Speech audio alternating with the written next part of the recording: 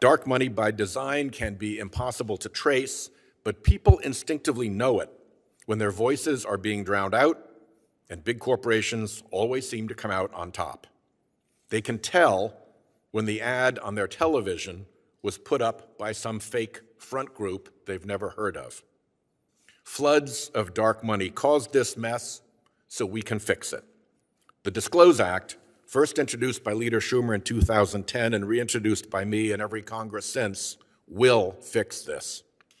Even the Citizens United justices recognized that unlimited political spending without transparency would be corrupting. That they got right. We've seen a tsunami of slime distort our politics and corrode our democracy since. What the justices got wrong, indisputably factually wrong, is their unlimited money tsunami being either transparent or independent. The wreckage from the dark money aftermath of Citizens United is staggering. Dark money political spending went from under $5 million in 2006 to more than $1 billion in 2020. Mega donors and special interests had a bonanza. Billionaire political spending increased by a factor of 70, from $17 million for the 2008 election to $1.2 billion for 2020. In 2018, super PACs and other dark money groups collectively outspent even candidates' own campaigns in 16 federal races. If you think things are different, well, they are. Academic studies found that economic elites and business interests have huge influence on government policy, while average citizens have little or none. Whatever the American people want, the big donor interests now win nearly every time. Look at climate change. Before Citizens United, there was a steady heartbeat in the Senate of bipartisan climate bills. John McCain ran for president with a solid climate platform. With Citizens United, that heartbeat flatlined. The fossil fuel industry used its unlimited dark money weaponry to stamp out bipartisanship, creating a lost decade of legislative failure for which I fear we will pay very dearly. Far-right special interests even turned their dark money guns on the federal judiciary.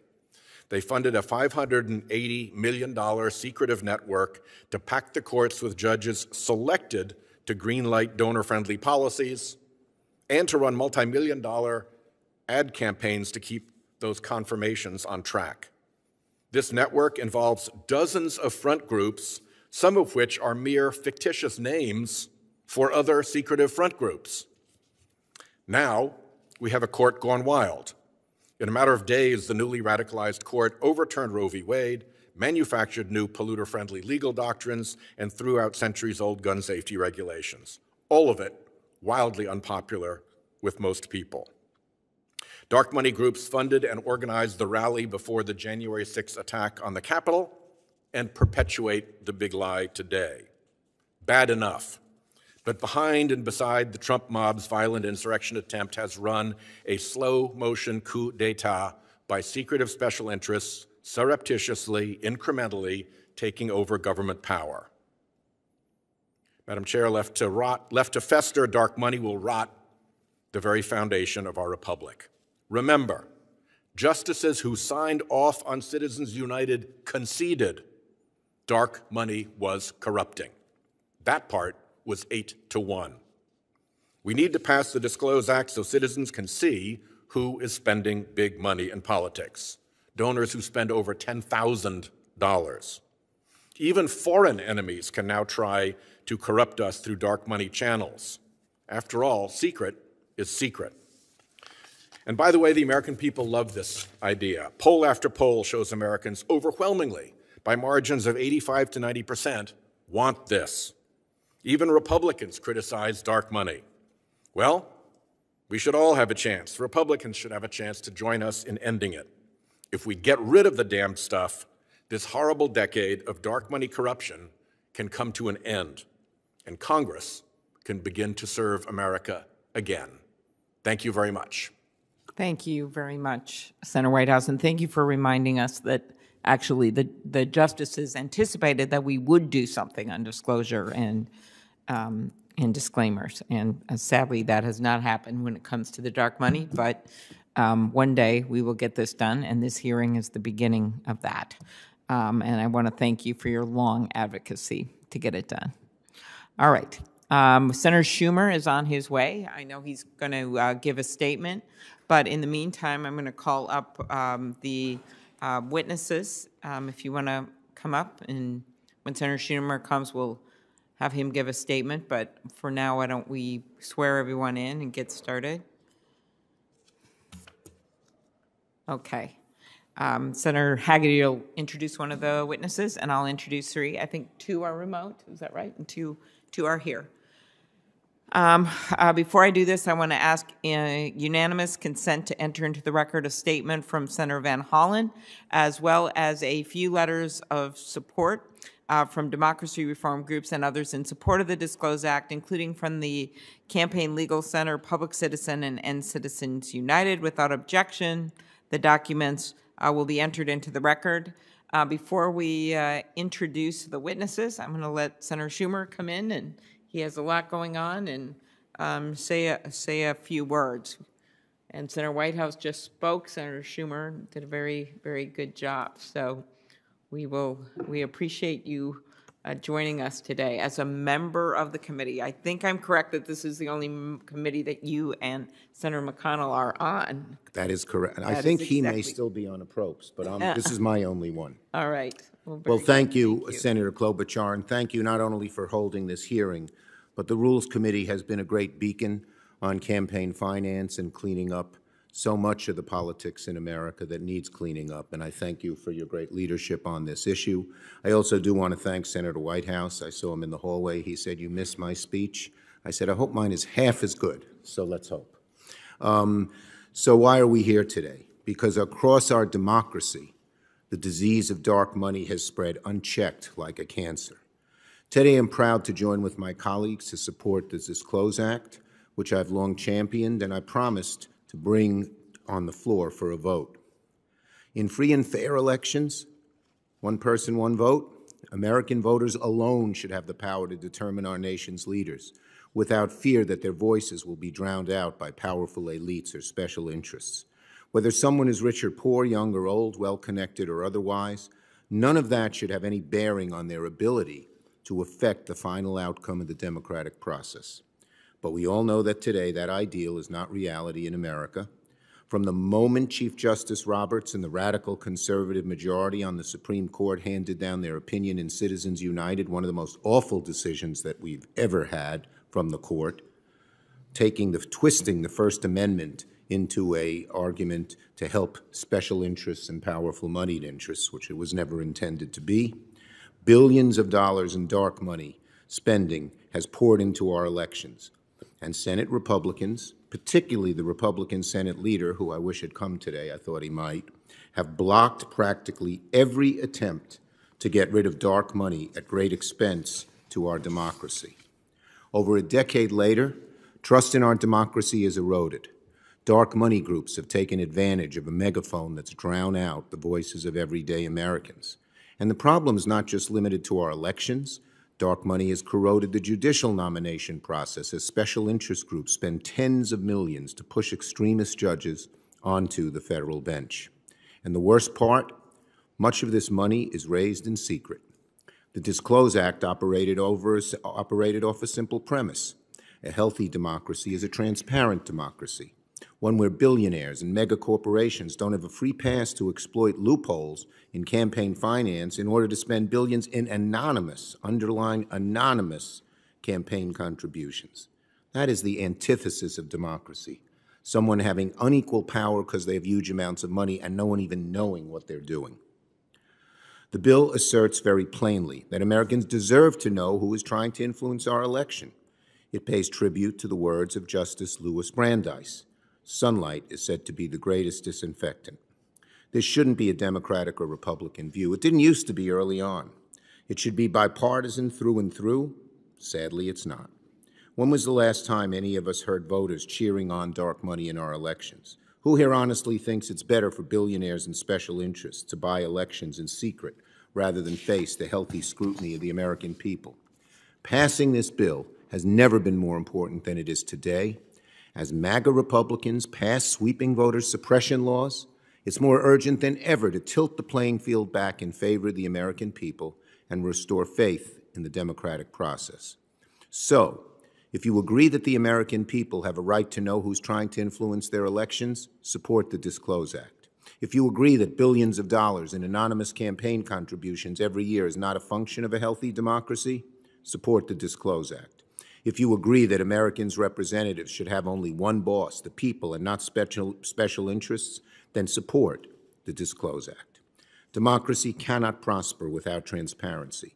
I strongly support this legislation so we can safeguard our electoral process and keep the dream of our founders alive in this century.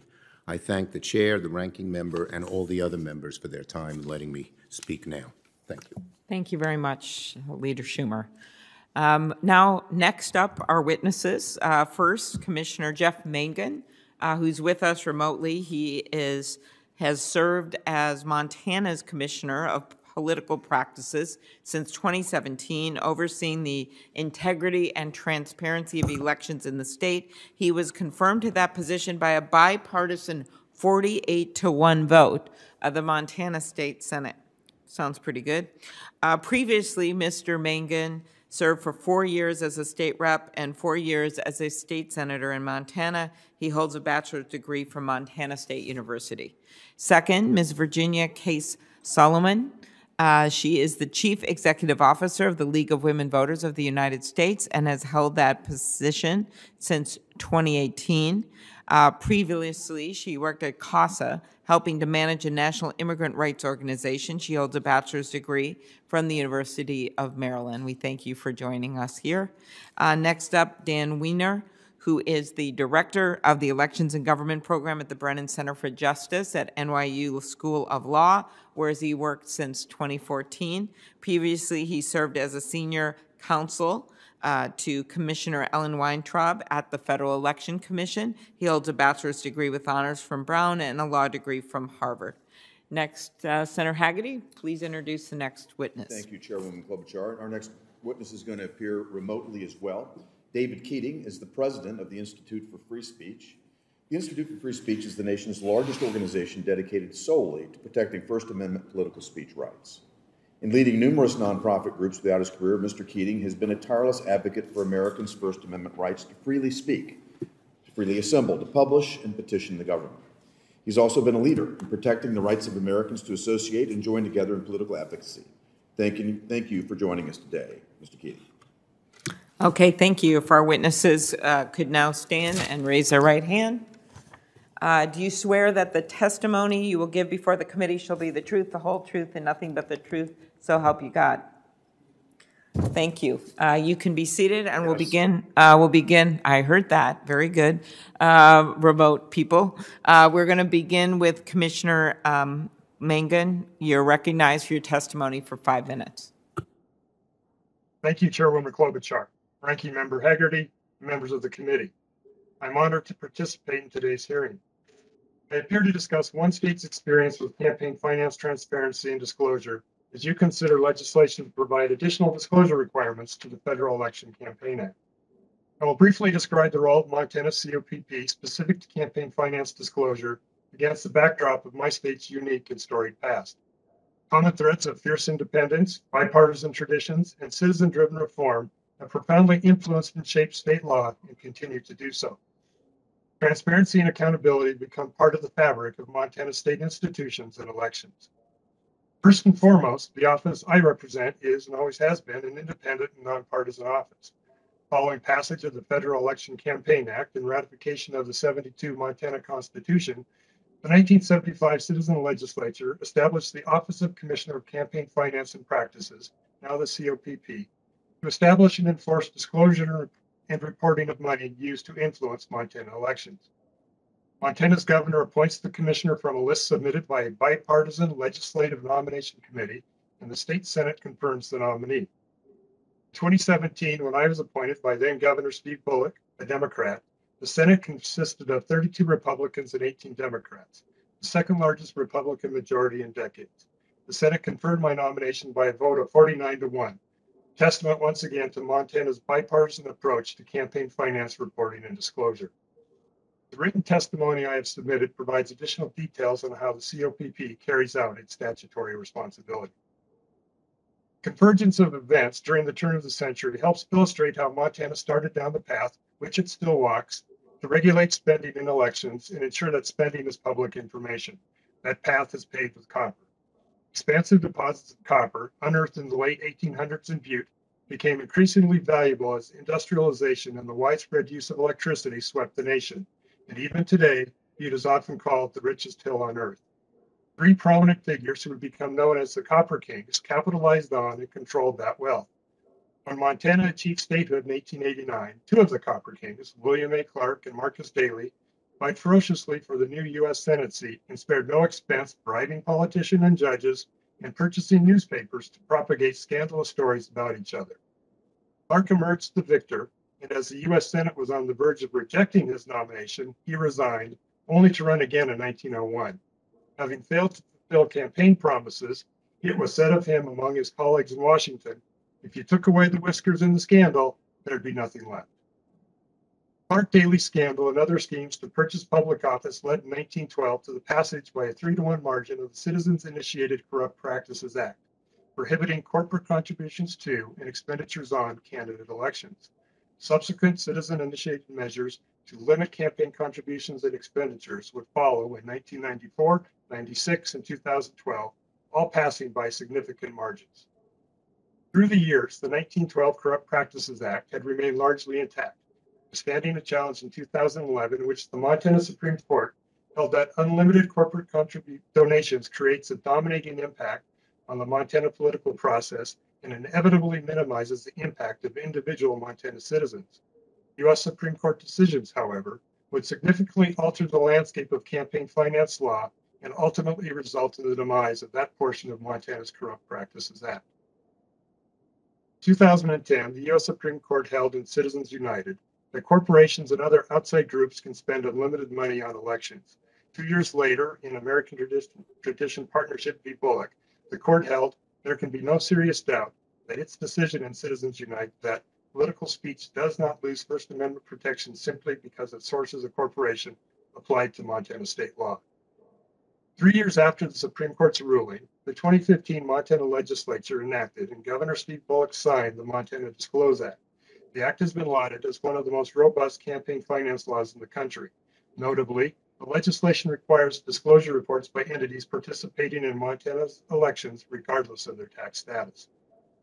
The state had again flashed its bipartisan stripes with the measure sponsored by a Republican senator, enacted by a Republican-controlled legislature, and signed by a Democratic governor. Since statehood, Montana citizens have grappled with the ramifications of money in elections while holding fiercely to protecting the public's constitutional right to know. Campaign finance reporting and disclosure laws, campaign finance and disclosure laws will continue to evolve as they should through legislation and in the courts, but regardless of which political party holds sway in the executive and legislative branches of Montana, the state's history has shown that its citizens will continue to expect no less than absolute transparency from its candidates and those who seek to help place them in positions of public trust. Thank you, and I look forward to your questions. Thank you very much. I appreciate your testimony. And then we have, next up, we have Mr. Keating.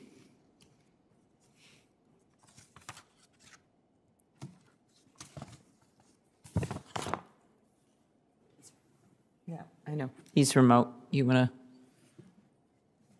Sorry. That's okay. Chair, Go ahead. can you hear me now? Yeah, we can hear you well. In fact, we might want All to right. turn down a little bit. Yeah. Okay. Well, I'll let They'll the tech deal with do that. it. Yes, exactly. You don't have to worry. Okay. Chairwoman Klobuchar, Ranking Member Haggerty today, and members of the committee, thank you for the opportunity to speak today. First, before I get started, I want to commend the committee for the quick action that you did both in 2020, I believe, and this year to confirm or recommend confirmation of nominees to the Federal Election Commission. I really commend you for acting promptly on that. So thank you very much. So I do want to speak about free speech. It's obviously fundamental to American democracy. The First Amendment says we have the right to freely speak Oh, you just turned yourself off there. Now, it was on the words freely speak, so we're gonna Okay. just go back to that sentence. That was an interesting thing to make us focus, so very good. Well, it's very important. Government and society can't be improved without free speech, of course. And as we've seen around the world, free speech can mean the difference between liberty and tyranny. S-443 would harm our free speech rights and harm our democracy. It would suppress speech about government and candidates, threaten our privacy if we speak or join groups, and impose heavy burdens for organizing. Now, among the effects of S-443, it would force groups and the FEC to publish misinformation. It would compel groups to say they support or oppose members of Congress, even if they do neither. It would make some disclaimers longer than the time or space available for the ad. It would publicly expose the names and addresses of many supporters of nonprofit causes, putting Americans at risk of harassment and retaliation for their beliefs. Now, these legal and compliance costs will force many smaller groups to self-censor. It would definitely increase the cost of criticizing the government. Let me give you one example of the many absurd requirements in this bill. Let's assume an environmental group, let's call it Americans for the Environment, wants to sponsor a 30-second radio ad calling on senators in a certain state to take action on climate change. Here's the disclaimer that would have to be read. Paid for by Americans for the Environment, cleanenvironment.org, not authorized by any candidate or candidates committee. I am John Doe, the president of Americans for the Environment, and Americans for the Environment approves this message. Top two funders are first name 1, last name 1, and first name 2, last name 2. Now that disclaimer took about 18 of the 30 seconds, and it takes away from the group's climate change message. But radio ads are 30 seconds, so the government in this case would be taking over half the ad. Now, to justify passage, we've heard a lot today about dark money, but no one really knows exactly what that term means here, and it's not shining much light. So let's start with a few basic facts. There are currently more laws mandating public disclosure of politically related spending than any time in our nation's histories. Candidates, political parties, and PACs disclose all their donors beyond the most de minimis amounts. Federal law also requires reporting of independent expenditures over $250. So given this extensive disclosure, it's a misnomer to speak of undisclosed spending. Really, what we have is a system in which some of the spending occurs with less information about spenders, members, donors, and internal operations than some people would like to see. But how big an issue is this? Well, in fact, in 2020, we saw less so-called dark money than in any election since Citizens United. It peaked in 2012 with $312 million spent, which was 5% of that year's total campaign spending. This past election, dark money was just $102 million, and that's under 1% of the $14 billion price tag spent by all candidates, PACs, and parties. And even that overstates the issue because many of the largest spenders are well known, like NARAL Pro-Choice America and National Association of Realtors. Yet the question may be, why not seek still more information? The answer is with almost everything else, even good things, that after a point you have rising costs and diminishing returns. Few people argue, for example, that we should turn our nation into a police state to try to stamp out the last 5% of crime. So finally, I'd like to say we cannot overlook the costs and privacy that come with excessive compulsory disclosure. These costs which the Supreme Court has repeatedly struck down excessive disclosure laws in cases involving union organizers like Thomas v. Collins, civil rights organizations like NAACP versus Alabama and AACP versus Button, Bates versus Little Rock, picketers, pamphleteers, missionaries, charities, and yes, even organizations making partisan express advocacy communications to voters in the Buckley versus Vallejo case. S-443, if enacted, will certainly be challenged on constitutional grounds, but I hope that the committee will instead show consideration for the constitutional rights at stake, the privacy and other interests at stake that would justify such a challenge. Let's keep in mind the purpose of disclosure is to allow citizens to monitor their government. That's why we have disclosure of contributions to candidates and political parties controlled by the candidates. It's not to allow the government to monitor the political activity of its citizens.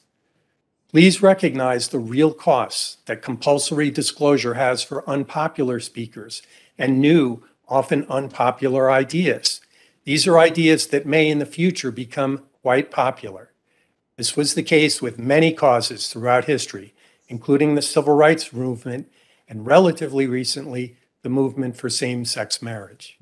We cannot seriously discuss this issue today without recognizing the tremendous cost that the excessive zeal for full disclosure is already having on public confidence in government. Rightly or wrongly, millions of Americans already believe their government's inappropriately spying on them. Millions believe the IRS is being used as a tool to harass critics. In fact, just in the last few weeks, we've seen headlines in the New York Times expressing concern about the audits of former FBI Director James Comey and his colleague. The best way to give people a voice and to protect democracy is to protect and enhance the rights to free speech, free press, assembly, and petition guaranteed by the First Amendment. Thank you very much. Thank you very much, Mr. Keating. Next up, Ms. Virginia K. Solomon. Chairwoman Klobuchar, Ranking Member Haggerty, and members of the Senate Committee on Rules and Administration, thank you so much for the opportunity to testify today on the DISCLOSE Act.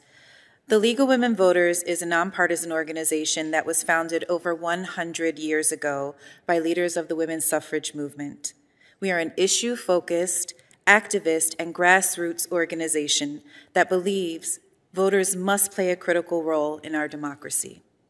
Since 1920, the League has worked to deliver on our mission to empower voters and defend democracy. Today, the League has a presence in nearly every community across the country with more than 750 chapters spread across 50 states and the District of Columbia. The League has supported the DISCLOSE Act for more than a decade because we believe that our democracy is strengthened when Americans are encouraged to engage in civic participation. We believe Americans deserve to know who is trying to influence their vote. As an organization, the League has fought for nearly 5 decades to combat the influences of money on politics. Our work reflects our ongoing priority to promote open and honest elections and maximize participation in the political process. Voters have the right to know who is making large campaign contributions to influence elections, and when contributions are made, we believe it must be done with transparency. The DISCLOSE Act accomplishes this fundamental purpose by requiring expenditures and donations of $10,000 and above to be reported. Every day, the League works to inform voters about the issues they care about by providing critical voter services to the public. In the last 2 years, almost 6.5 million users came to vote411.org, the League's award-winning, nonpartisan website for election information that voters need. The site provides registration tools, candidate guides, and resources about what they need to take with them when they go to vote. As an organization, we work to simplify the voting process for voters to make their individual voting plans. These actions make the voting process understandable and accessible, which breaks down barriers to participation. However, it should not fall to organizations such as the League to provide information and ensure transparency in our elections. The law should require public disclosure when it comes to dark money groups seeking to influence elections. Transparency is a baseline requirement for a healthy democracy. According to a nationwide study conducted by the Campaign Legal Center, about 60% of voters believe that major changes are needed to our country's campaign finance system. The majority of voters surveyed also believe that the money spent by special interest groups has a direct impact on their personal lives.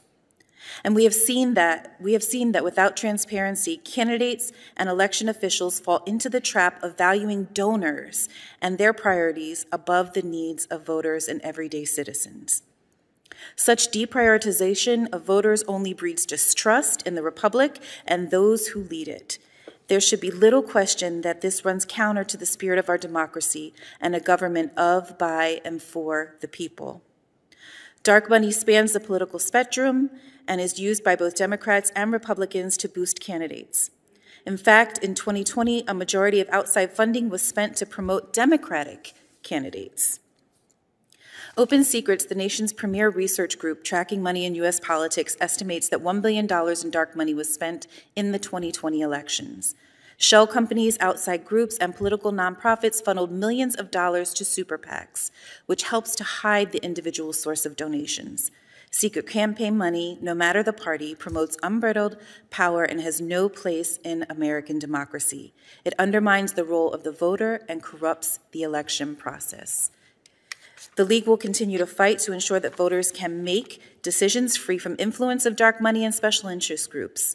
We strongly support the DISCLOSE Act and urge this committee to take up this legislation and advance it to the full Senate for a vote as quickly as possible. Thank you again for the opportunity to testify on this important legislation, and I look forward to taking your questions. Thank you very much. Mr. Wiener. Thank you, Chair Klobuchar. Excuse me. Thank you, Chair Klobuchar, Ranking Member Haggerty, and Senators. I appreciate the opportunity to testify today in support of S443, the DISCLOSE Act of 2021. I co-direct the Elections and Government program at the Brennan Center for Justice at NYU School of Law. The Brennan Center is an independent, nonpartisan law and policy institute that works to strengthen democracy for all Americans. Prior to coming to the Brennan Center, I served as a senior counsel to a commissioner at the Federal Election Commission and as a lawyer at a major DC law firm. Altogether, I have well over a decade of experience working in the fields of campaign finance and election law. In Citizens United, the Supreme Court swept aside century-old restrictions on corporate campaign spending and ushered in the era of super PACs. I, like many, have been highly critical of the decision, but the court did embrace at least one type of regulation in that ruling: campaign transparency. In fact, the court appears to have assumed that the sources of all the new corporate spending it permitted would be fully disclosed, proclaiming that, and I quote, "a campaign finance system that pairs corporate independent expenditures with effective disclosure has not existed before today." Now, of course, the court's assumption that transparency already existed, and I must say, like many of its assumptions about the effects of its decisions on American democracy, was wrong. Although an 8-to-1 majority in Citizens United resoundingly endorsed the constitutionality of campaign finance disclosure rules, the court's action in permitting many unregulated entities to spend money on campaigns, of course, unleashed a wave of new secret spending in U.S. elections, what today we often refer to as dark money. Dark money groups who keep their donors secret have reported spending well over $1 billion on federal elections since 2010. Critically, most of that spending is concentrated in a few specific races, where, as has been noted already, it can sometimes account for a third or more of total money spent. And, as the chair noted, reported dark money spending is really only the tip of the iceberg. It does not include funds that dark money groups funnel to super PACs that nominally disclose their donors, nor the many types of election spending that are simply not subject to any reporting requirements, such as most online campaign ads. And as we noted, the Nonpartisan Center for Responsive Politics has estimated the total dark money spending in just the 2020 election cycle exceeded $1 billion. So the proposed legislation offers a tailored response to this problem. It requires organizations spending $10,000 or more on federal campaign activities to disclose donors who themselves gave $10,000 or more. And I want to note that $10,000 is 50 times the threshold we have for disclosure to candidate campaigns, 50 times. And the Act also contains a variety of other exceptions, including for donors who do not want their money used for campaign spending and for those for whom disclosure poses a genuine safety risk. So this is a common sense approach, and it's one that will bring important benefits. It will arm the voting public with knowledge about who is seeking to influence their votes and what those interests want from the government, allowing voters to make, as Citizens United put it, quote, informed choices in the political marketplace. Greater electoral transparency is also an important safeguard against corruption, and it will help prevent evasion of other rules, including curbs on foreign interference, which I hope we'll talk about today. Because that is the other piece of this bill. It shores up protections against meddling in the U.S. political process by foreign governments, wealthy corporations, and oligarchs. And here, too, while purporting not to undermine these safeguards, the Supreme Court has actually made them far easier to evade, for example, through shell corporations that can be used to funnel illicit money to super PACs. In a time of resurgent authoritarianism around the world, with hostile actors looking to benefit from instability and division in the United States, reinforcing guardrails to prevent manipulation of our political process could not be more critical. And so in conclusion, I just want to emphasize that these are not partisan issues. Overwhelming majorities of Americans across party and ideological persuasion support campaign transparency.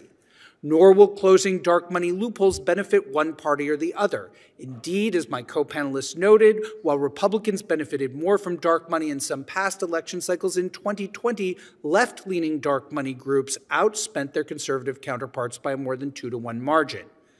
Ultimately, this is not about helping Democrats or Republicans. It is about making sure that all Americans have the means to hold political leaders and those working to elect them accountable. This is far from the only step we believe that Congress must take to safeguard American democracy, but truly I believe it should be one of the easiest. We urge you to pass this important bill, and I, of course, look forward to your questions. Very good. Thank you. Thank you, all of you. I'm going to cede my first 5 minutes here to Senator King, who's been diligently here from the beginning, and thank you. Thank you, Madam Chair. First, I want to clear up a factual question with Mr. Keating. The testimony we've had from our other witnesses is that over $1 billion of dark money, that is unaccounted money, undisclosed money, was contributed in the 2020 election. You had a much lower number. What's the difference? Groups are disclosed, Americans for Greener Grass, but there isn't disclosure of the donors, and that's really the issue here. So, Mr. Keating, is there a factual problem here? Give me a brief explanation of the difference between your figure, which was much lower, and $1 billion. Well, I don't know where the other numbers are coming from. I can just tell you where we get our numbers, and these are groups, according to Open Secrets, that are not PACs and are not disclosing their donors when they're making independent expenditures or electioneering communications.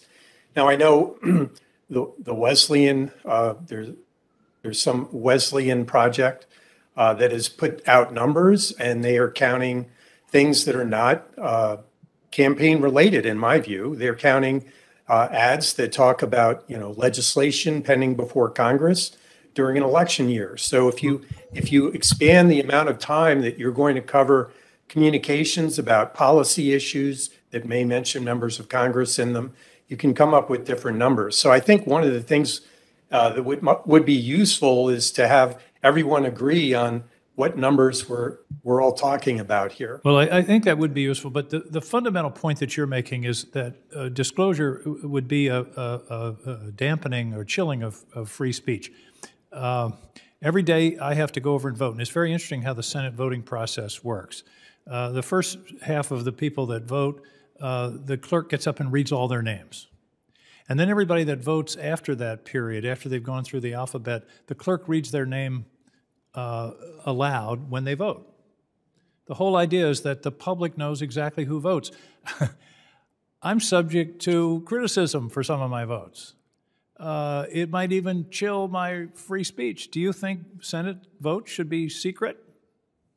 No, absolutely not. But What's think. the difference? What's the difference? What's Oh, the difference between, because I voluntarily entered the political sphere, I understand that, but a person who contributes $1 million to a political campaign to try to defeat or seat a senator is also voluntarily entering the political arena. Why are their tender feelings any more worth protecting than the feelings of my $200 donor who has to be disclosed? Well, a couple of things there, I'm Senator. very worried about billionaires' feelings here. I got to tell you, Sure. really, it's touching. Sure we all are. A couple of things. First, we have a secret ballot here in the United States. So when people go to vote, their ballot is Nobody's not talking about broadcast to voting. the We're talking public. about people entering the political arena by making a political contribution. And if they give me $200, their name, address, and occupation is disclosed. If they give $200 million to a PAC, a super PAC, that has a name that nobody knows what it means, they can be hidden. What's the difference? How do I tell a person in Maine Senator, that they have to be disclosed, but a billionaire in California who's trying to buy a Maine Senate seat doesn't have to be disclosed? How do I explain that? Well, first of all, if the billionaire is given money to a super PAC, it is disclosed. Not if it's through a 501c4 or one of these other phony. Well, that's illegal. You can't give money to a third party and say, give it to this organization. That's a contribution in the name of another. So that's barred, and that's a criminal offense. And that's the sort of thing that I think the Justice Department would go after. But what I'm talking about here, and I think the real But the nub of your argument and Senator Hagerty mentioned this, is fear of harassment of people because they're disclosed. And the point is, if you take a public position in this country, there's no First Amendment right to anonymity. My highest political position before being governor of Maine was moderator of the Topsom, Maine town meeting. Nobody can go to a town meeting in Maine with a bag over their head. The person who's making the statement, the identity of that person is part of the information that the voters need in order to assess the information, and that's what you're denying them. Well, look, we're not talking, the bill goes far beyond election expenditures for independent expenditures and so-called electioneering communications. It would cover 365 days a year, whether it's an election year or not. And it would cover expenditures that talk about important issues. And I think if we Don't you think the American people have a right to know who's trying to influence their position on policy or on elections? Isn't that No, part in of the fact, information that they should have? No, in fact, I don't. And I think it's pretty clear during the civil rights movement, it was clear if people were behind the civil rights movement in the South, whether they were black or white or any other color, they were going to be subject to harassment or many, many, many worse things. It seems to me there's a difference Senator, between. Let me finish answering, if I might. Just think back to even today in some states, if you're a member of an organization that fights for LGBTQ rights, you don't want to be disclosed necessarily in some of these very conservative states because you will face discrimination in hiring, or you may lose the job that you're at, or you may not get a job. And this is still very sensitive in some areas of the country. So I think it is very important that we have to consider there are going to be some very unpopular causes. It could be, say, for example, during the Vietnam War, when people were first against that, it was very unpopular. And I think we have to keep in mind that we have to protect minority viewpoints that may become majority viewpoints, and we can't try to suppress these ability for people to get their message across. And that's what this bill would do. And I understand the argument. I understand the argument. I understand the NAACP case, but it seems to be there's a line where if you enter the political process by engagement in candidate advocacy, that's a place where the right of the public for the information contained by who is contributing overcomes the danger of harassment or intimidation. My time is up. Madam Chairman, thank you. Excellent. I think I'll be ceding my time to you more often, Senator King. Very good job. Senator Hagerty. Thank you. Let me get my microphone on here. Mr. Keating, can I stay with you, please? I want to talk about the chilling effects of donor disclosure that actually occur under the DISCLOSE Act. As I understand it, the DISCLOSE Act would require groups engaged in political speech, like nonprofit groups, to disclose the names and addresses of their significant donors and their administrators. Is that correct? Yes. And then what would be the likely effect of requiring nonprofits and other groups to disclose the names and addresses of their supporters as this unfolds? Well, look, I think for the popular groups, they probably won't have much impact if they are concentrated in a particular geographic location. But even there, they may see an impact. But I think for many, many groups, what we will see is groups will choose perhaps a combination of two different things.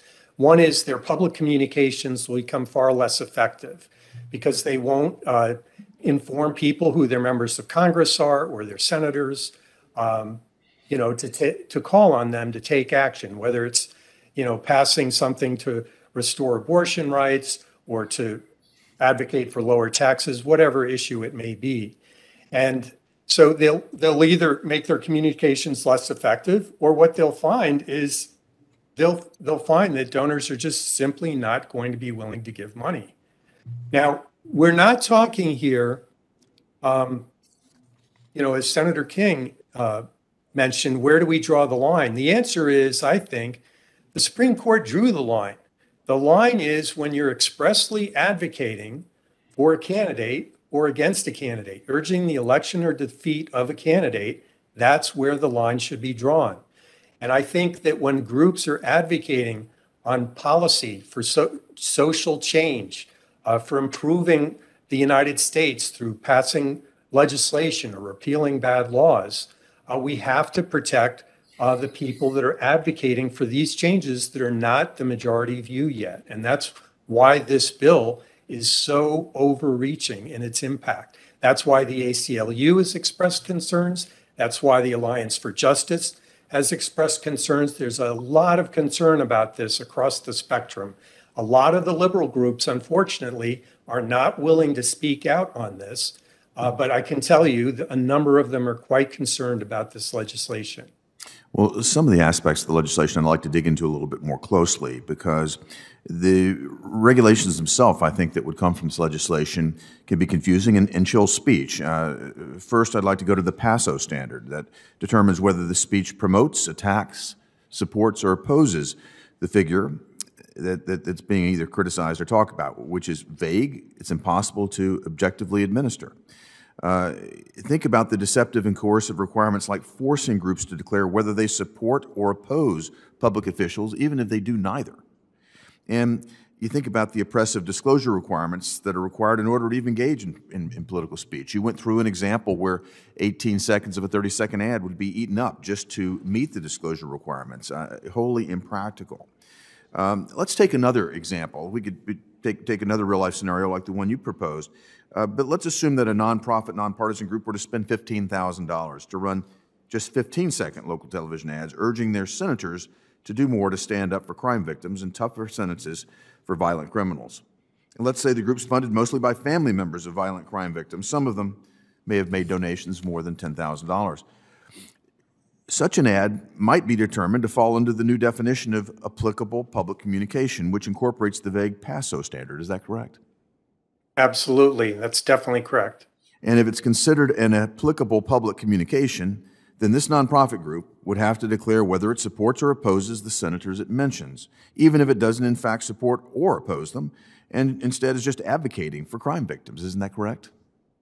That's correct. I mean, I think one of the problems with this legislation is it would force organizations and the federal government to publish misinformation.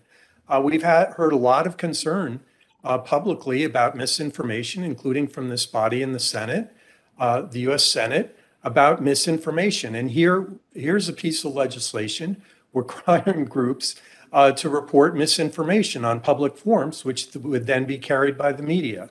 And that's not the only element of misinformation. A lot of the donors, so-called donors that would be reported and associated with these ads, in fact, had never seen the ads, may not agree with the ads, but yet would be either published on the face of the ad itself or in public reports saying they financed it, which would be totally false in some instances. It's very troublesome. Thank you, Mr. Keating. Thank you very much. Next up, Senator Padilla. Thank you, Madam Chair. Not sure I'm following the train of thought in the previous answer to the previous question, but let's move forward here. Now, under the DISCLOSE Act, organizations spending more than $10,000 on campaign-related activity would be required to disclose any donor who contributed more than $10,000, which is, in my opinion, a large sum of money, to fund that activity. Donors who give less than that amount would not need to be disclosed. So this sort of basic transparency would not affect small dollar donors, but would reveal the small segment of society that is spending tens of thousands or hundreds of thousands, in some cases even millions of dollars, to influence the outcome of elections and, by extension, public policy. I think disclosure would also help voters and citizens broadly understand who's trying to influence and why. Sounds like common sense policy. Now, those that seek to use their outsized wealth to gain an outsized voice in elections and policy shouldn't be able to do so anonymously. Yet critics claim that forcing disclosure of these large donors will subject those individuals to harassment or danger. Mr. Weiner, I know we touched on this a few minutes ago, but can you respond to the specific criticism that donor disclosure will lead to donor harassment? Of course. Thank you, Senator. I think that we should start with a common premise, which is that everybody in our society deserves to be safe when they engage with the political process. But I am mindful of Justice Scalia's admonition that requiring people to stand up in public for their political acts fosters civic courage, without which democracy is doomed. So, yes, it is not acceptable to harass donors. It's not acceptable that violence is not acceptable. But the right to speak is not the right to speak free from criticism. And, you know, we have had millions upon millions of Americans who have been subject to disclosure at the threshold for candidates, and actual harassment and reprisals are rare. There is also, I would like to note, an exception in this legislation for donors who face a real threat to their safety as a result of donation. So I think in the vast majority of cases, no, this is not actually a serious concern and a good objection to disclosure. Okay, thank you for that. Before I ask my next question, which is specific to the Citizens United case, I sort of take a step back and look at the impact, not just of Citizens United, but Shelby v. Holder, right? It seems that in the last decade, the Supreme Court has specifically made it harder for some people to vote and easier for the wealthy to influence elections. Bad combination. Now, in Citizens United specifically, the Supreme Court unleashed a torrent of unlimited political spending, billions of dollars in the last 10 years, on the basis of two assumptions. And correct me if I'm wrong in this analysis. Number one, that spending would be accompanied by both independence and transparency. The court reasoned that if expenditures were independent, then they would not necessarily lead to the undue influence or corruption. The court also reasoned that transparency would safeguard political integrity. So, Mr. Weiner, also for you, in the decades since the Citizens United decision, how have these two assumptions underlying the court's holding fared? Are independent expenditures actually independent and transparent?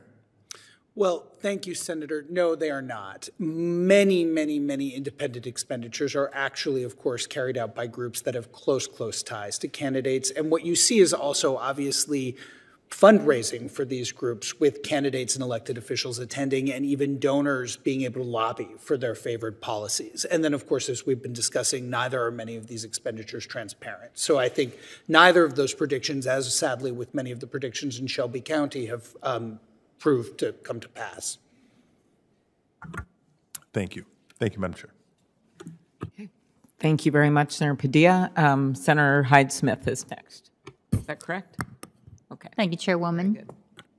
And Also want to thank the panelists for being here today. Certainly appreciate that. And my question is directed to Mr. Keating.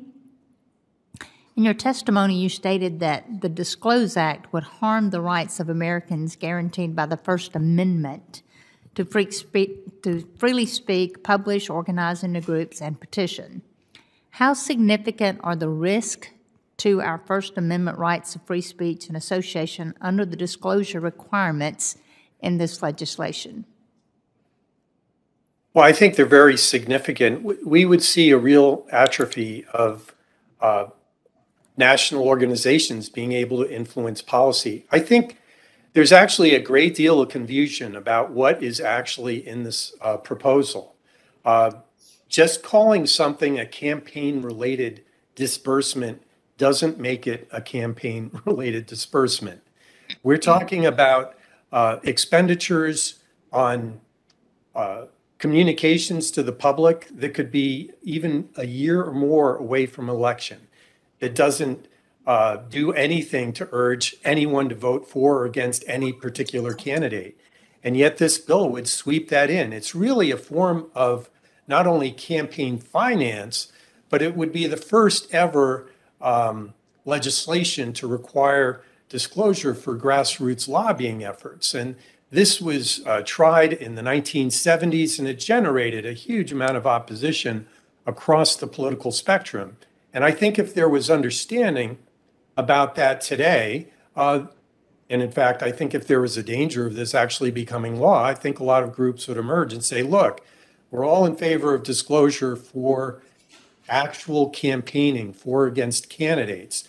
But we're not in favor of here is advocating on important public issues. And whether you're on the left or on the right, there are going to be causes that are minority viewpoints where people are simply not going to be willing to write a check or make a donation to support an unpopular cause. It could be because where they live, it's unpopular, or it could be unpopular throughout the country. So I think, I really fear if this bill becomes law over time, over decades, it will make it far more difficult for minority viewpoints to appeal to our fellow Americans to say, look, rethink things. We need to make these changes nationally. So I would encourage the supporters of this to take a look at the bill and to try to draw a better line between what's actually campaign related and what is actually pushing for improving our government. Thank you. And also, Mr. Keatings, what are the risks associated with publicly disclosing the names and all of this personal information on donors to super PACs, considering the growing risk associated with the cancel culture in this country, in which individuals, businesses, or organizations are targeted with protests or threats of positions that they would take? Well, look, I think it's already a problem right now. And I think there are many people who, I mean, look, there are millions of people that give to candidates, but I think there are millions more that don't. And the reason why they don't is because they are smart enough to know if they give over $200 or if they give through Act Blue or Win Red, even like $1, their name will be on the internet forever and associated with that candidate. If that candidate becomes an elected official, everything good or bad that candidate has ever done. So I think we're already seeing some suppression. I think a lot of small donors are simply not willing to step forward to support candidates and parties. But I really fear that if we expand this to advocacy on issues, as this proposal would do, we're going to see it very difficult to push for legislation to improve our government over time, over many years and many decades. Thank you, and I think everybody agrees we all want fair and free elections, but other members of the panel seem more than willing to embrace a broad expansion of complex financial disclosure requirements outlined in the DISCLOSE Act. In your view, could the goals of this legislation be accomplished without infringing on First Amendment rights and a tangle of new bureaucratic mandates? Well, look, there are many different goals that have been expressed, so I'm not really sure what the goals are.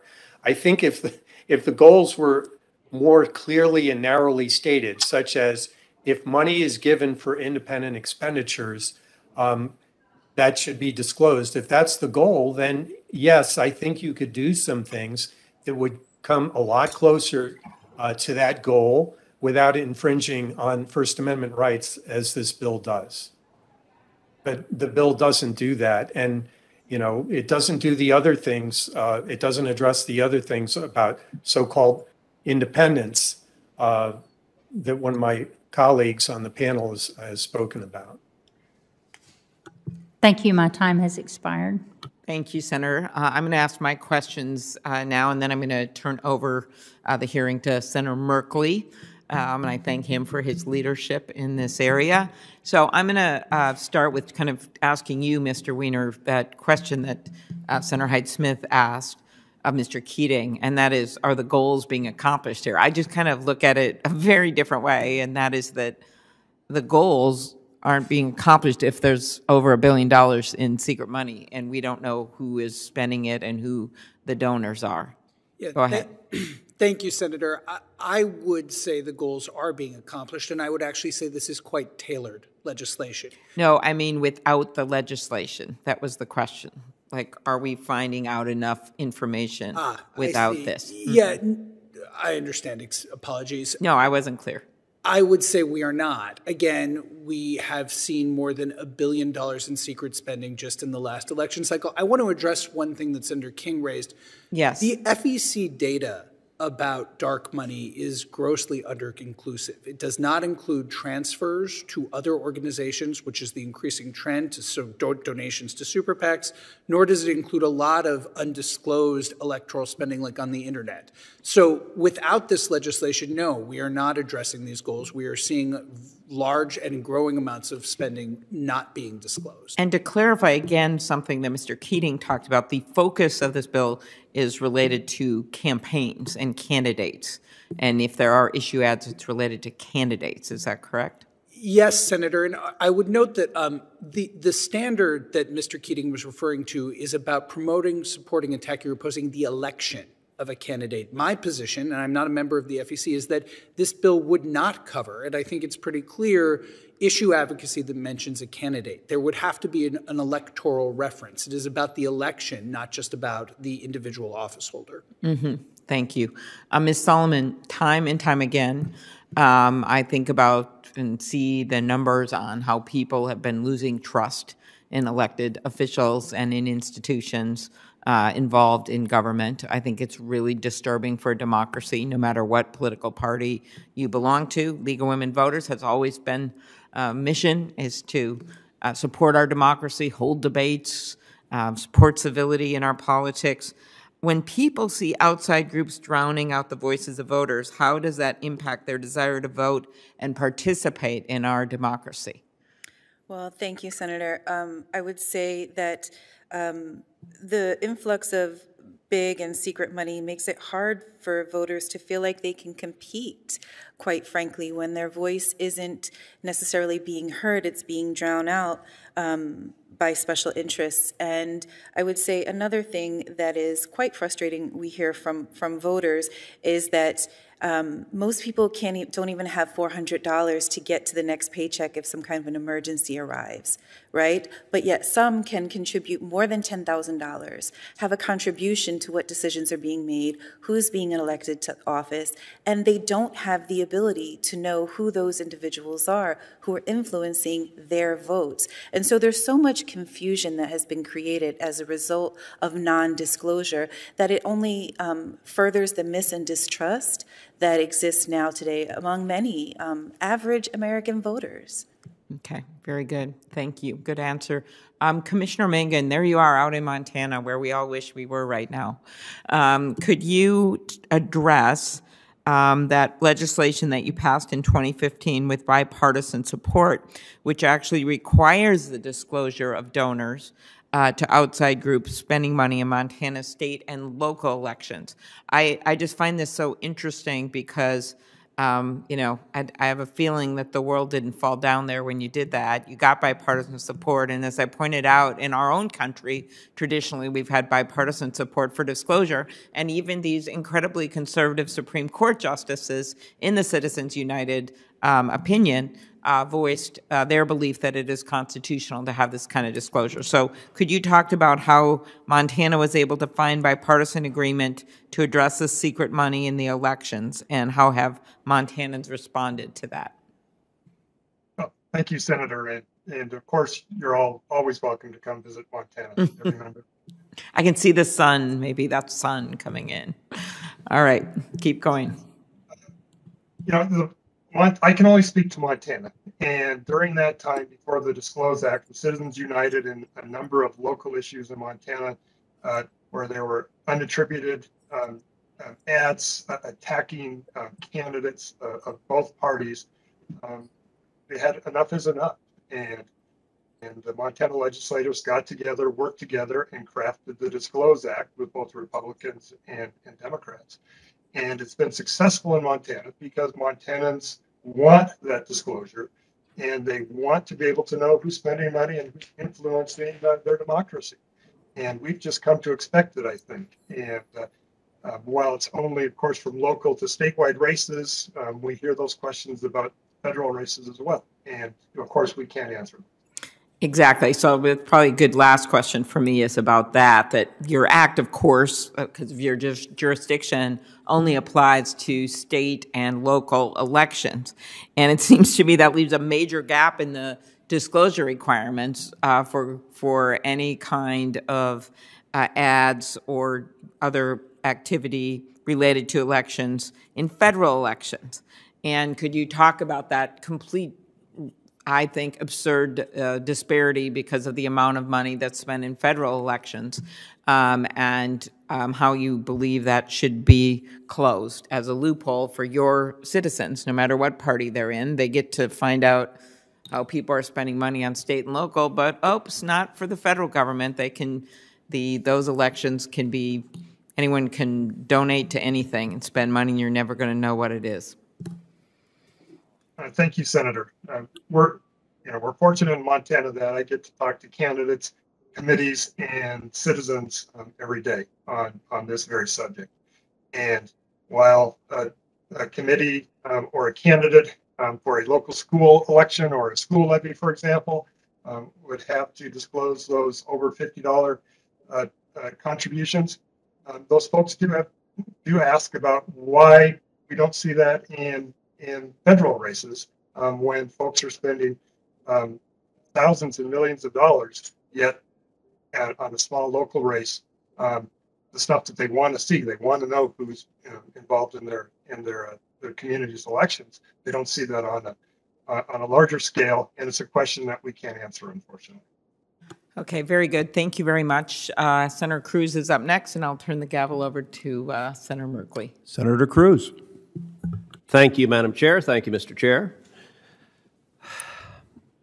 There was a time when Democrats supported free speech. There was a time when members across the aisle actually believed in the First Amendment. Unfortunately, that time has long since passed.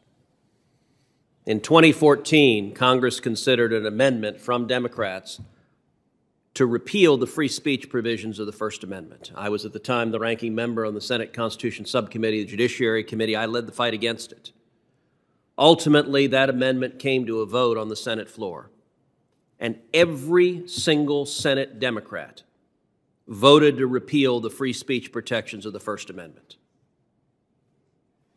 Could you be more specific about what that vote was? Sure. It was a vote that would have given Congress plenary power to regulate. The initial version was to regulate any and all political speech by anyone. It literally would have said any expenditure of money for political speech. So it would have said that if a little old lady went to Home Depot and spent $5 to buy a cardboard sign and a stick to say, vote the bum out, that Congress could make it a felony and put her in jail. It also could have given Congress the ability to criminalize union organizing. The Democrats realized that that version of the amendment was too extreme even for them, so there was a second version that Senator Durbin offered that limited its restrictions only to corporations. However, it had plenary authority to any political speech by a corporation. Now, I'll point out Paramount Pictures is a corporation, Simon & Schuster is a corporation, NBC is a corporation, the NAACP is a corporation, Planned Parenthood is a corporation, the Brennan Center is a corporation. Under the proposed amendment, Congress would have had blanket authority to regulate any and all political speech by any corporation in America. It was blatantly unconstitutional, and every single Democrat voted for it when it was voted on the floor. There was a time, by the way, previously when Democrats tried to repeal the First Amendment to the Constitution, the free speech protections, there were a handful of lions of the Senate that spoke out against it. Russ Feingold courageously spoke out against it. Ted Kennedy gave a floor speech saying, we haven't amended the Bill of Rights in over 200 years, and now is no time to start. I gave a floor speech with a picture of Ted Kennedy behind me, nearly scared my father to death when he saw me on TV with Ted Kennedy behind me. But I pleaded, is there not one Ted Kennedy on the Democratic side who believes in free speech? There wasn't a single one. Unfortunately, with this bill, that is combined by the recent willingness of the left to engage in threats of violence and intimidation against speech they don't like. We saw that with Antifa and Black Lives Matter riots all across this country, with Democrat politicians turning a blind eye, that culminated in the current Vice President of the United States, Kamala Harris, raising money to bail out of jail violent rioters threatening fellow citizens. We saw it just recently with a leak of a draft decision of the Supreme Court, and then left-wing groups publishing the addresses of Supreme Court justices, and violent rioters going to the homes of Supreme Court justices, and the Biden Department of Justice refusing to enforce federal criminal law that makes it a crime to protest at the home of a justice. But our Attorney General Merrick Garland refuses to enforce that law, and the result of that, as we saw just weeks ago, a deranged man arrested for the attempted murder of Justice Brett Kavanaugh. That is truly a toxic stew of the current Democrats' unwillingness to protect free speech and willingness to engage in violence and threats of violence against their political enemies. What does that mean for something like the DISCLOSE Act? Well, we saw in California in 2008 when there was a referendum on the ballot in support of traditional marriage, and a majority of Californians, bright blue California, voted in support of traditional marriage, and the names of those contributors were outed, and left-wing groups published their home addresses, and people got fired for their job for, by the way, contributing to what was then the political position of people like Barack Obama and Hillary Clinton.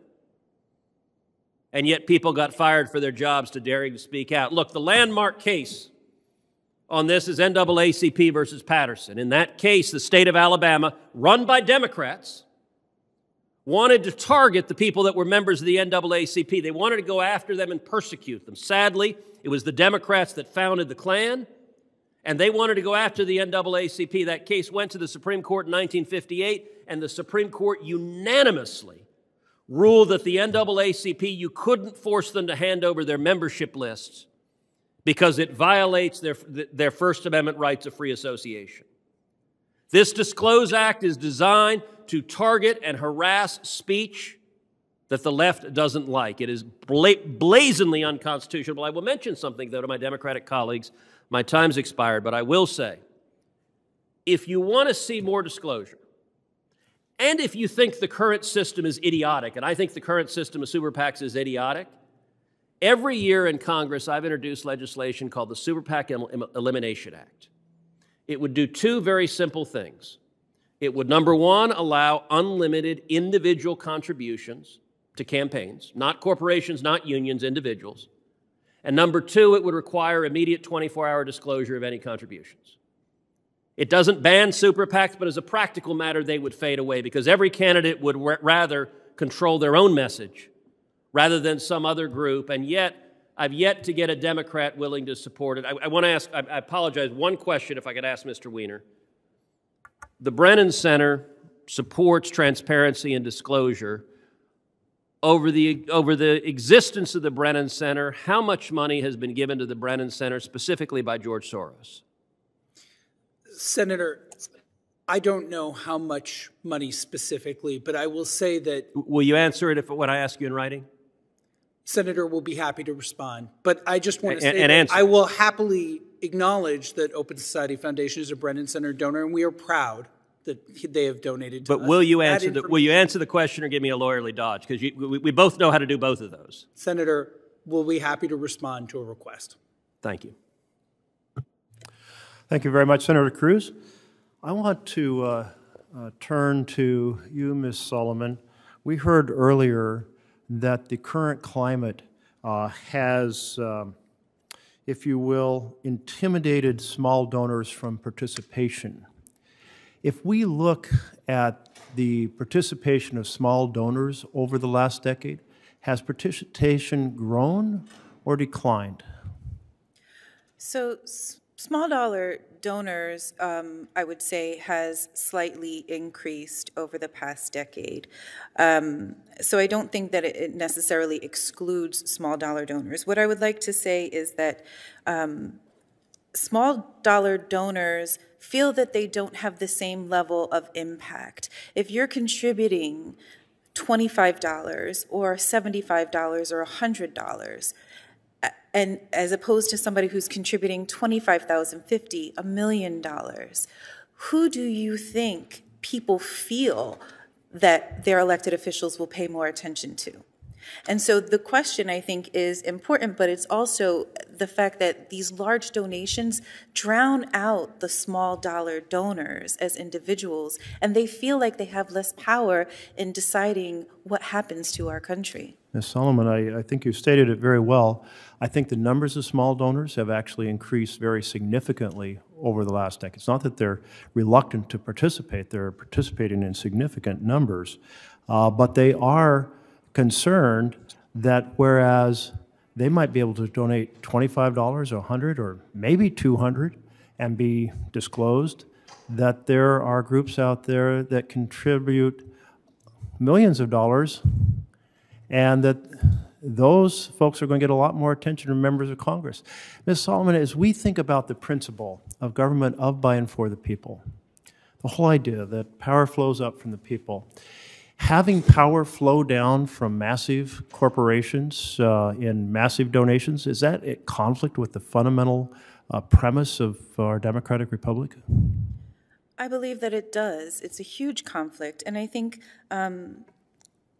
part of the challenge that we face as a country, quite honestly, is that the lack of trust in government has increased so significantly because of a lack of transparency. People question the motivations behind decisions that are being made by their elected leaders.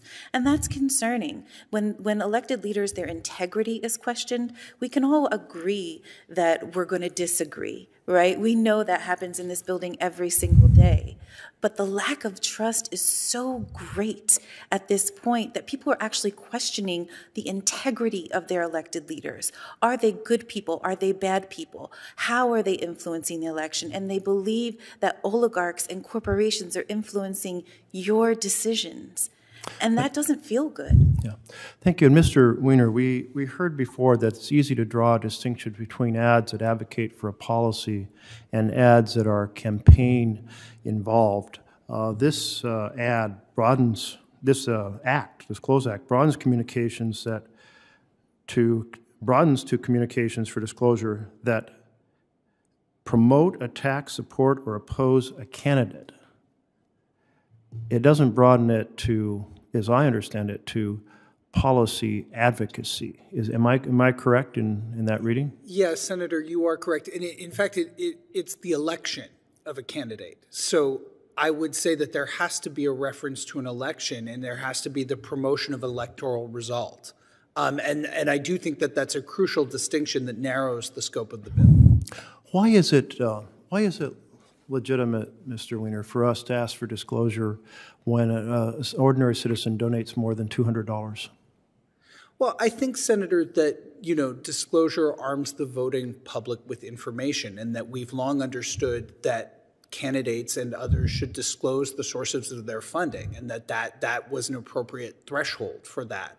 I think that, and again, I come back to the words of Justice Scalia that requiring people to stand up for their public acts fosters civic courage, without which democracy is doomed. And I think that is a well-established norm in our political process, and one that has become very important to the integrity of our elections.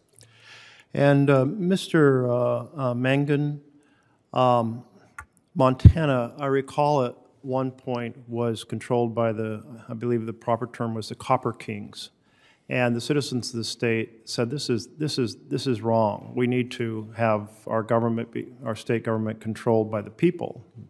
So it's a particular example. And does it therefore make sense that, if you will, candidates in Montana, the individual donations to their campaign over $200 are disclosed, but if an independent campaign receives massive donations, that those donations can come directly from a very, very powerful corporation?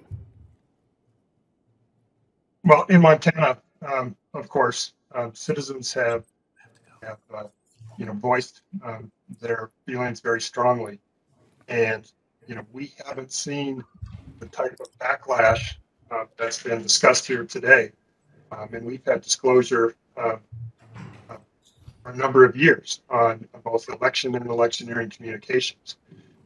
As far as any local races or statewide races, all donors are required, over $250 or more, are required for committees to file and report contributions and expenditures. As simple as that. And Montanans have embraced that. And again, we haven't seen any backlash as far as the things that we've heard today in Montana. It's just the opposite. Montanans come to expect it and want that disclosure. Thank you. Senator King. I just want to follow up very briefly with Senator Cruz. I think he makes an interesting proposal. I would argue that we have what he proposed, except we don't have the disclosure. We have unlimited contributions. The system we have now, you can give an unlimited contribution through one of these dark money vehicles, but the only thing we don't have is disclosure. His position, I remember him stating it some years ago, unlimited individual contributions and full disclosure. And I think we have unlimited contributions, we just don't have disclosure. Mr. Keating, I think we have more agreement than might appear, because as I read the bill, and I would hope you will supply perhaps after the hearing more detail, but this bill is very narrowly targeted to candidate elections. It's not about issue advocacy. The principal provision, Section 324, any covered organization that makes campaign-related disbursements, and then you go back several sections later, and it defines campaign-related disbursements, and it says an independent expenditure which expressly advocates the election or defeat of a clearly identified candidate for election for federal office, or is the functional equivalent of express advocacy, because when taken as a whole, it can be interpreted by a reasonable person only as advocating the election or defeat of a candidate election for federal office. That's what we're talking about here. We're not talking about an LGBTQ group putting an ad on TV generally talking about gender equality.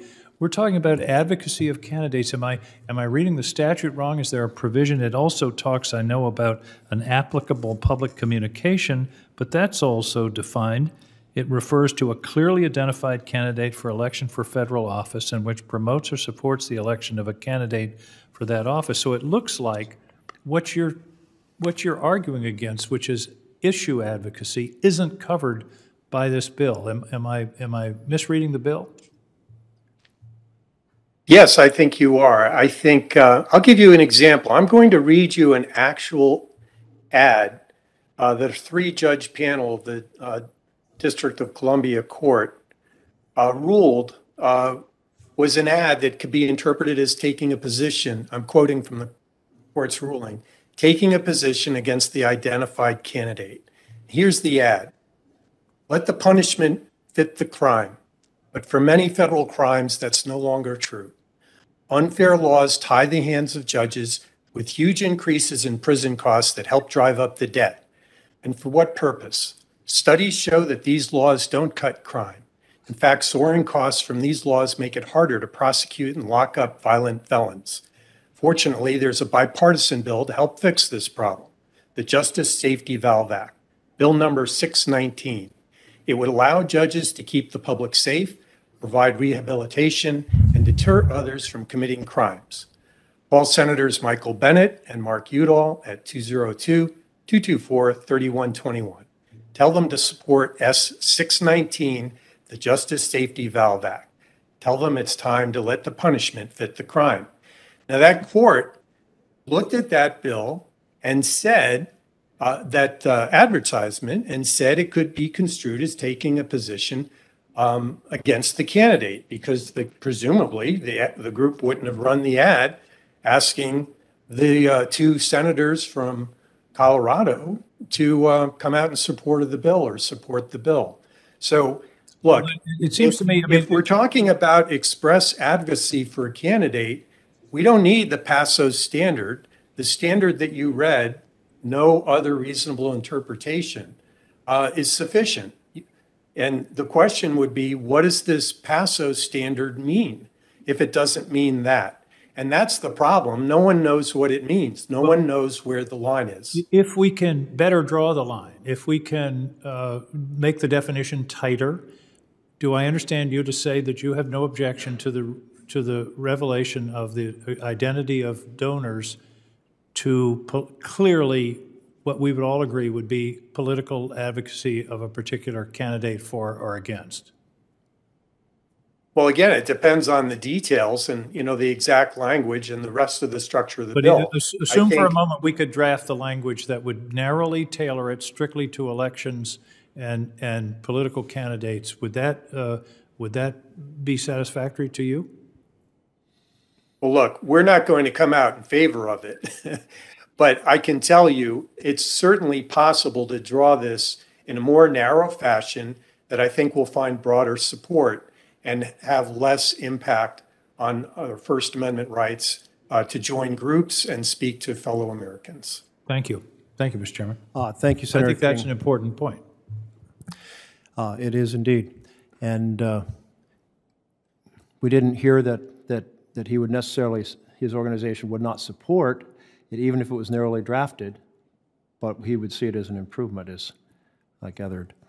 While I have you all here as experts, I wanted to ask a little bit about the corporate role in our campaigns. And a few years ago, I asked my team to look at the form of corporations when our nation was founded, when our Constitution was written, and whether there was anything resembling the modern corporation. And they reported there were chartered corporations for specific purposes, but nothing resembling the structure of the modern corporation. Would you all agree with that? Ms. Solomon and Mr. Weiner? Yes, sir. Yes. So I found it very interesting. The court said, a corporation is a person. Now, they also often talk about explicit words in the Constitution when they're holding an originalist conversation. Does the word corporation appear in the free speech clause of the Constitution? No, Senator. Is there any kind of an indication anywhere in the discussion about freedom of speech and the federal papers, for example, Federalist Papers, that a chartered corporation, even of that type that existed in 1787, is equivalent of a person or should have free speech powers? Not that I'm aware of, sir. Not that I'm aware of. So the court says that the Supreme Court has said, so This group of individuals represented by this corporation has an interest in expressing its viewpoint in our society and should have the full protection to do so. And I assume they're referring to the group of the owners of the corporation, and those are stockholders. Do stockholders have complete power over what the group says? Do they vote on what the group says in public discourse? Is it their speech, the stockholder's speech, or is it simply speech chosen by the corporate officers? Well, Senator, very often stockholders have very little control over the speech. It's their money, but it is not actually speech that they can control. Is it not the case that stockholders sometimes ask the corporation, as an owner, I should have the right to know how you're spending money, and the corporation officers say, hell no? In fact, often corporations spend money diametrically opposed to the views and the values of their stockholders. So how can this be the speech of the corporation if it's actually speech in which the owners disagree and are not even given the privilege of knowing what's being said? Well, Senator, I think what you're getting at is that the framers of the Constitution could not have envisioned the form of corporations have taken, and the fiction that a corporation is speaking for its stockholders is just that. It's often a fiction. So I think about... May I say something about this? Well, if I ask you a question, Senator? you can. Okay. Well, I thought you were asking a question of the panel. Sorry. No, I'm not. I'm asking Mr. Weiner and Ms. Solomon because they know something about this. So I struggle with the point that you made, Ms. Solomon, that ordinary citizens feel like their modest donations are outweighed by an extraordinary ability of companies, corporations that have billions of dollars of assets, not millions or tens of millions, billions. Sometimes our corporate profits are in the multi-digit billions. And that type of concentration of power, and then it's not even the owners of the corporation, it is simply the officers who are deciding what is being said. So they're kind of stealing the speech from the owners. That this amplification, and I think you used the word, drowns out the advocacy of ordinary Americans. Have I captured your sentiment? Yes, sir. And I would add that it also creates a chilling effect on voters who think that their vote doesn't matter. And in fact, if an individual has an independent campaign on their behalf that is spending tens of millions of dollars, and the rest of their donors are spending $25, $100, who is that elected leader going to pay the most attention to? Those who are making the greatest investment in their success, and that would be getting elected. We just had a race in Oregon where a PAC decided to put $10 million into a primary for a member of Congress, an individual who has not served in any local office, but it was a Bitcoin billionaire that decided, I want this guy elected. It certainly seemed to me like citizens had the right to know where that millions of dollars of campaign ads were coming from to understand who was behind it. They should have the right to know that a Bitcoin billionaire was trying to get somebody elected with no political experience because they thought that person would be a Bitcoin advocate. Isn't that relevant to the debate in the public square where you have an exchange of ideas and people have to stand up and own their advocacy? And shouldn't the citizens of Oregon get to know? In this case, they did know, but because it was publicized. But shouldn't they have the right to know who is behind these massive sums in our campaign? Absolutely. And I think one of the things, I know there was a comment earlier, I believe from Senator Cruz, who talked about cancel culture and people fearing being canceled. I would say there is a huge difference between canceling somebody and accountability. And you just can't say or do anything without being held accountable for the results of those words, actions, investments. And so I think it's it continues to sit upon those of us who are voters, who maybe don't work on the Hill, who aren't elected officials, who just really care about knowing who's investing in our elections, who's making decisions on our behalf. And we don't want it to be corporations. We want to be able to have voice over our vote. I think Shirley Chisholm says it best when she spoke about being unbossed and unbought. The American people want elected leaders who are unbossed and unbought. You know, I was thinking about that difference you're describing, and going back to this example in Oregon, voters who found out that this massive ads were being funded by a Bitcoin billionaire, that didn't cancel the Bitcoin billionaire's voice. That voice was expressed like every single ad break on every single channel. There was no cancellation at all. But there was accountability in that people then knew because of the publicity through newspapers, not because the ad said this is being funded by this Bitcoin billionaire. But because, fortunately, the newspapers explained that, and people were like, "Oh, that explains where that's coming from." Mr. Wiener, did you want to weigh in on this?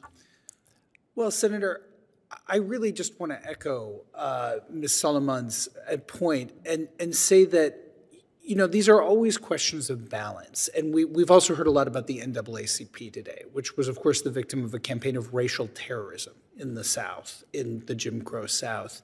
The reality is, like this law, this proposed legislation, there will always be situations where we need to balance privacy with the public's right to know. But the legislation here and the general principle that the people who fund campaign spending should be disclosed to the public is well accepted in our law and in our traditions, and is really integral, I think, to what it means to have a political system with integrity. You know, earlier there was an implication that it's unconstitutional to require disclosure, but did not the Supreme Court say in what I think was an extraordinarily corrupt decision of Citizens United that favors government by the powerful over representative government by the people, a complete inversion of the design of our Constitution? Nonetheless, even in that case, did not the majority assume that there would be disclosure?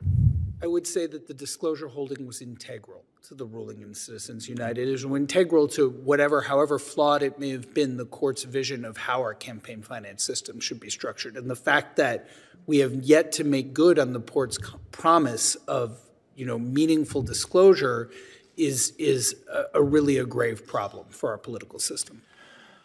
I want to thank all of you for coming to testify and share your experiences and your knowledge before the Senate. This is such an important discussion to the future of our democracy. It's such an important question as to the integrity of our elections and the vision of government of, by, and for the people, not the powerful. The hearing record will remain open for 1 week, and we are adjourned. Thank you.